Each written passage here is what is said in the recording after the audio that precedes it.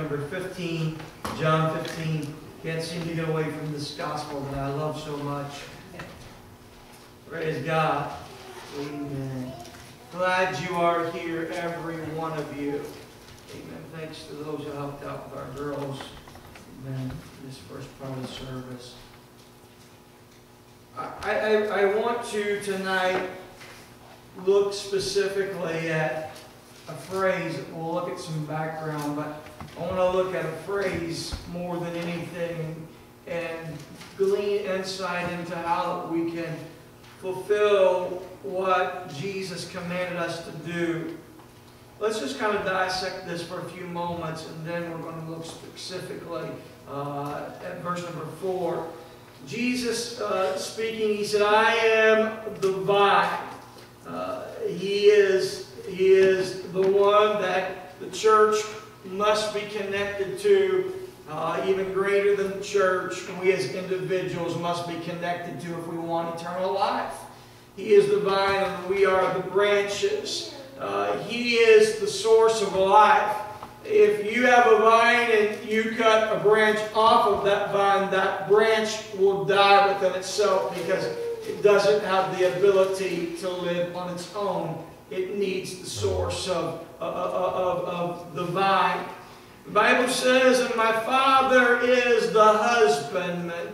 Now I know that He is the one that comes and prunes and He dresses and He takes care of the vineyard, but even more than that, He owns the vineyard. Now the vineyard that you and I live in and are planted in Christ is owned by the Heavenly Father. Praise God, the Creator of this world. And so He said every branch or every believer, every Christian, amen, every branch in me that beareth not fruit. Let me just say this, that Christ alone is salvation. There's salvation in none other but Jesus Christ. And He said that every branch in Him that beareth not fruit, you can't be in Christ and not bear fruit. It's an impossibility. So if you say that you are in Christ and you're not bearing the fruit of the cross and of the Spirit of God, then you are not abiding in Christ. There's something happening. There's been a sever. There's been a breach in your relationship. Amen. The Bible says that the husbandman, he takes away. And so, most recently, our tree down here that we cut, 100 years old, Brother Doug, counted those rings, got up to 98. But Brother Craig, it wasn't anymore producing. It wasn't alive. I have an apple tree in my backyard, and I've worked on, Brother Josh, there's some branches coming off of that are dead. The tree's alive, but the branches are dead. So what do? You cut them off. There's no abiding anymore, Sister Barbara, in that tree, so the branch must be cut off. And if we are abiding in Christ and we are not producing, amen, the Word of God says that the Father, He gets rid of us. And the Bible says in every branch that beareth fruit, amen, that is in Him. What is that bearing of fruit? That is abiding in Christ. That is keeping the cross of Jesus Christ as the object of our faith every day in our life. The Bible says that He purges it. You know, why do sometimes we go through things in our life that maybe are painful or difficult? You know, you may say, well, God, I'm abiding in you, and I know that my source of life is in you, and the cross is my object of faith, but I'm feeling the pressures of being pruned. Any of you that have trees, or fruit trees, or even trees in your yard that maybe are flowering trees of some sort, and when things begin to look a little bit crazy in them, what do? You cut them back, not because they're dead or not because you dislike that tree, but simply because you want it to produce even more. And so in our life, when we go through things that are difficult, it's not that God is out to get us, so to speak, and it's not that God is not concerned for us, but He realizes that pruning us in particular areas will also increase our faith in Him. So He allows the pruning that. None of us like that. But he sees that we're producing fruit. And he says, I'm going to make you even a better producer. And so he begins to purge in our life. And he cuts and he takes away to make us better. What a God we serve. What a God we serve. He didn't bring it just for our end, but he brought it to pass that we could be more fruitful, Sister Barbara, for his kingdom. And the Bible says that the branch that bears fruit, he purges, and that it may bring forth more fruit. God, help us to allow on this Pentecost Sunday the Holy Ghost to work and move in our life, that we bring forth more fruit. The Bible says in verse number 3, now ye are clean through the word which I have spoken unto you. And then Jesus says something that I want us to focus on for just a few moments this evening. He says, abide in me. Abide in me. He says, look at me exclusively for everything that you need. Keep yourself positioned in me exclusively for whatever life may hold and you need in life. Abide in me. And he said this, that if you abide in me, then I will abide in you. So the choice is, Sister Tina, for me as the branch, to be connected to the vine, that I must abide in him. But Brother Doug, it works the other way too, that as I abide in him, Brother Josh, it's beneficial because he abides in me. And so tonight I want to just talk about that for a few moments in my message. What does Christ mean when he says, abide in me?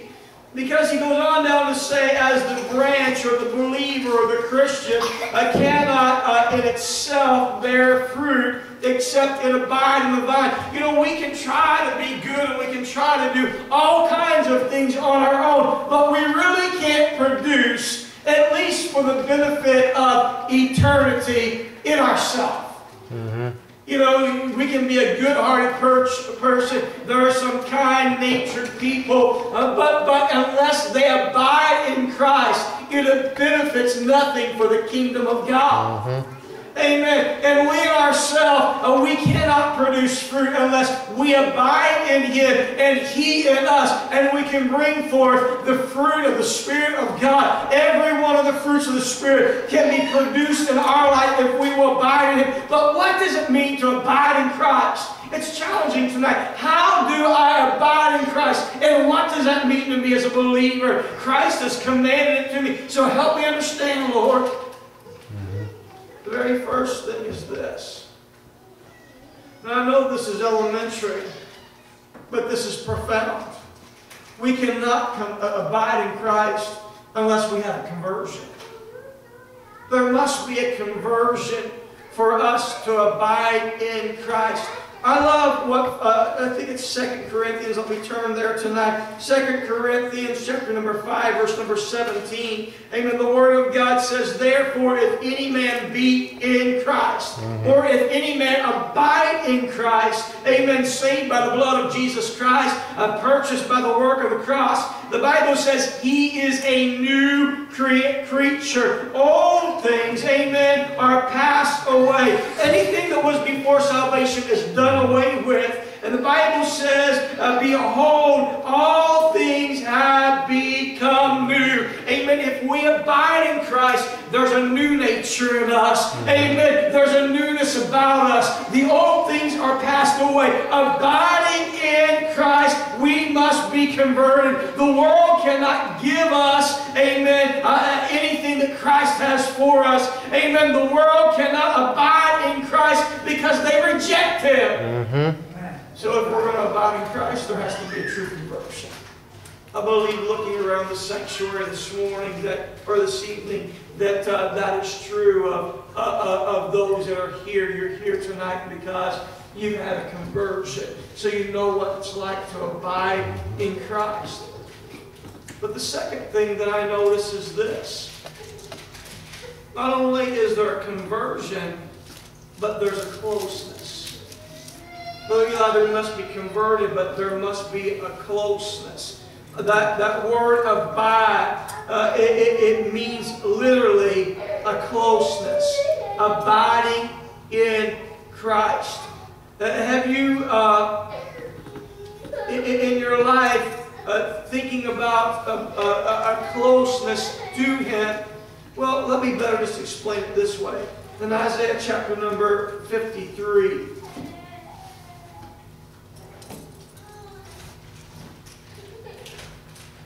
in verse number 6, the Word of God says this, that all we like sheep have gone astray. We had turned everyone into his own way, and the Lord laid upon Him, or Jesus Christ, the iniquity of us all. Without Christ, we're like a sheep without a shepherd. Amen. We're just roaming aimlessly. Yeah. In fact, the best way to say it is this way, Brother Steve, is we are sheep without Christ. We are hopeless. And we don't have any direction. We don't have someone leading us, guiding us, Brother Justin. When we look at the parables that Jesus gave in Luke chapter number 15, you'll find that there's a lost sheep, there's a lost coin, and then there's a lost son.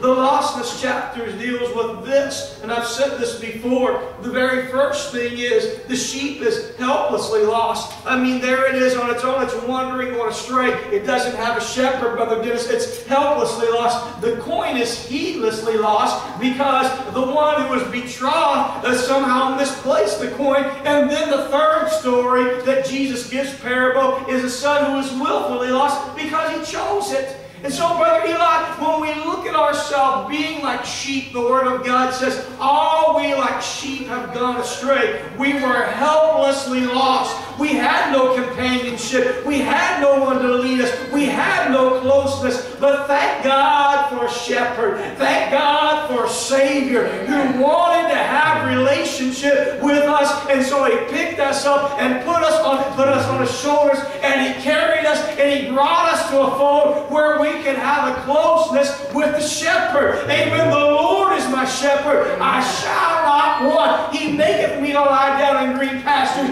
He leadeth me beside still waters. I won't even fear in the valley of the shadow of death, for He is with me. Yeah. Amen. His rod and His staff, they comfort me. You know why? Because I'm abiding in Him. There's a closeness that only comes with the shepherd. Amen. So there's a conversion, but there's also a closeness with Him. Thank God tonight that we can abide in Him. Yeah. We can be close to Him. He's not far from any one of us, but He's very near to us. Abiding in Christ. So a conversion, a closeness, is the abiding in Christ. But there is a communion.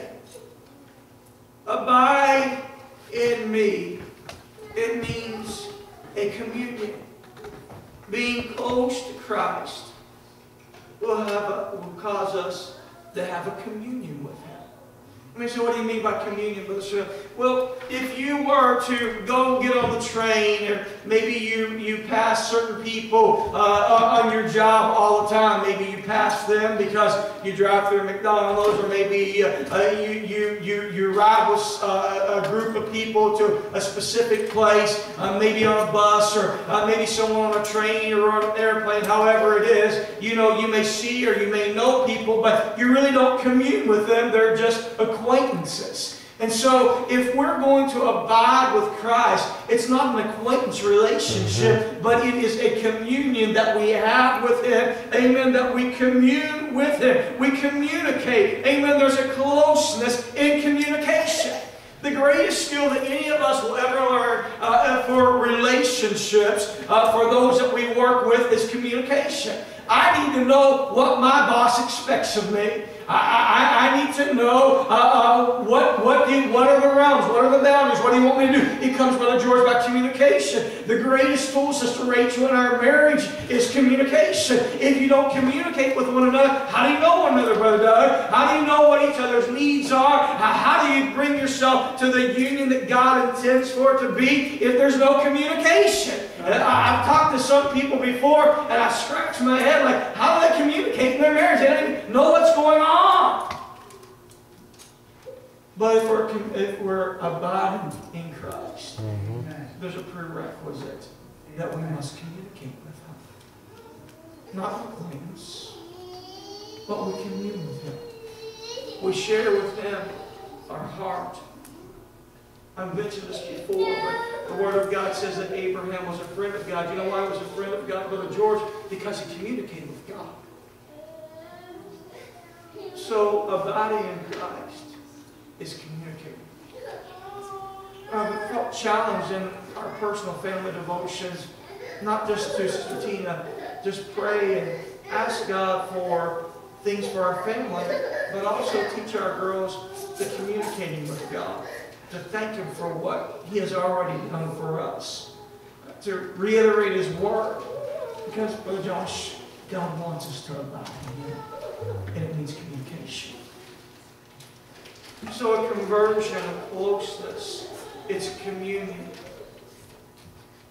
And then I look at this.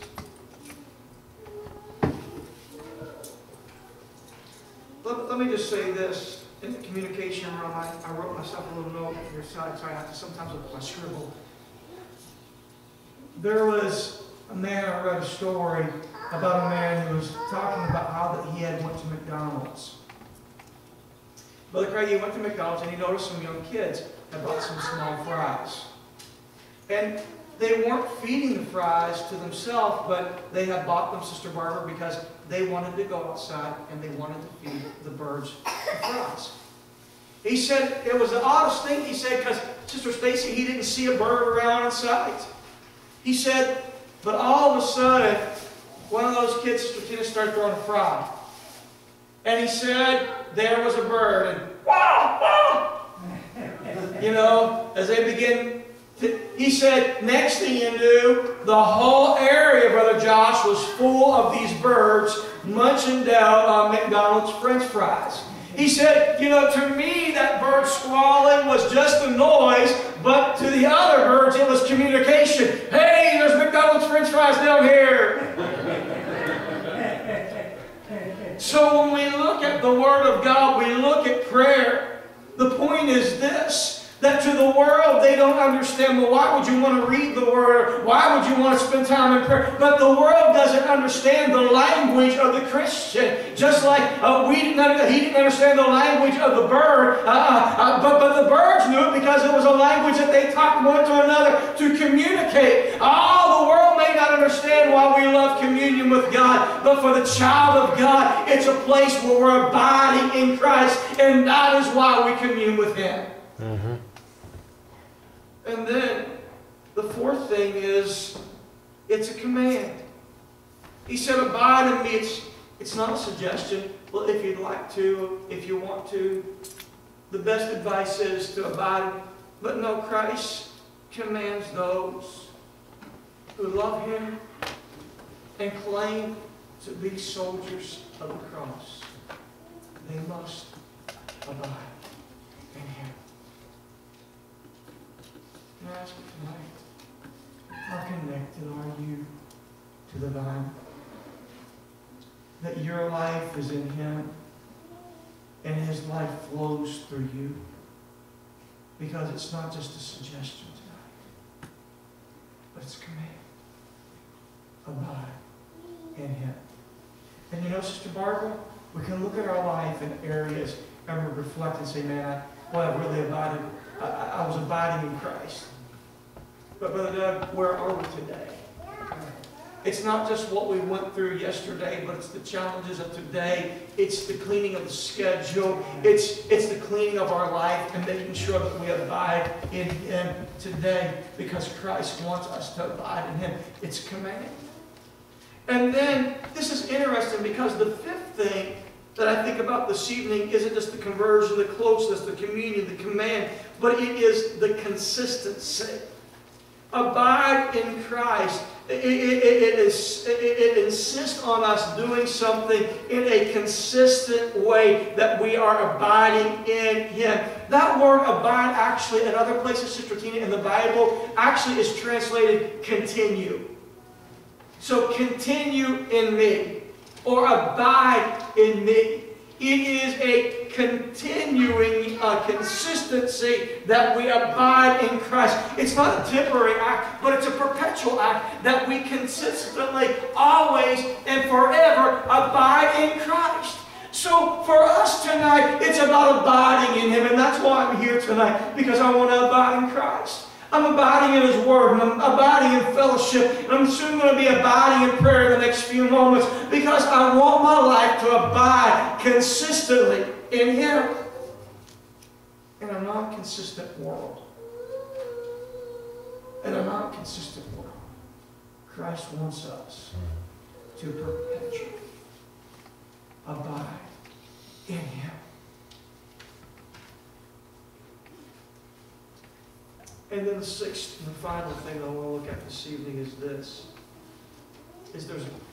There's competency in abiding in Him. You see, the text that we look at this evening, Christ, Brother Josh, He commands us to abide in Him. But He also lets us know that we will be compensated for abiding in Him. Tomorrow, I don't know, Brother Doug, your work looks a little different, but for those who aren't retired and aren't in a place where you're not working, but many of us will tomorrow morning hit the grind again, back to work. And you go there, you know why? Because, you know, I love preaching and I love teaching and I love pastoring. But, you know, God also allows me to be compensated for that. Tomorrow I go to my job, secular job, and, you know, I genuinely enjoy my job. I like people. I like what I do. I don't typically dread. But the end result is that I'll be compensated, right? And you're going to go where your appointment is tomorrow because you know that you'll be compensated for doing that. You're compensated by a paycheck. You're compensated because it gives you health insurance. You're compensated because it gives you retirement. Some of you are enjoying the benefit of that. You're compensated because, you know, there's lots of benefits to it. And so you go there because you're compensated. You abide. I'm soon abiding at my job 22 years. Wow. It's crazy. Sister Tina, you were at the bank, what, 25? This bank is the last one, 26. 26? You abided there, didn't you? We would say, you know, part of your abiding is because you were compensated. Now, we are commanded, but Christ also tells us that we will be compensated. What is the compensation? Is that we will bear fruit. That's a great compensation. That the Spirit of God will work through Christ in us and we will bear fruit in our life. Amen.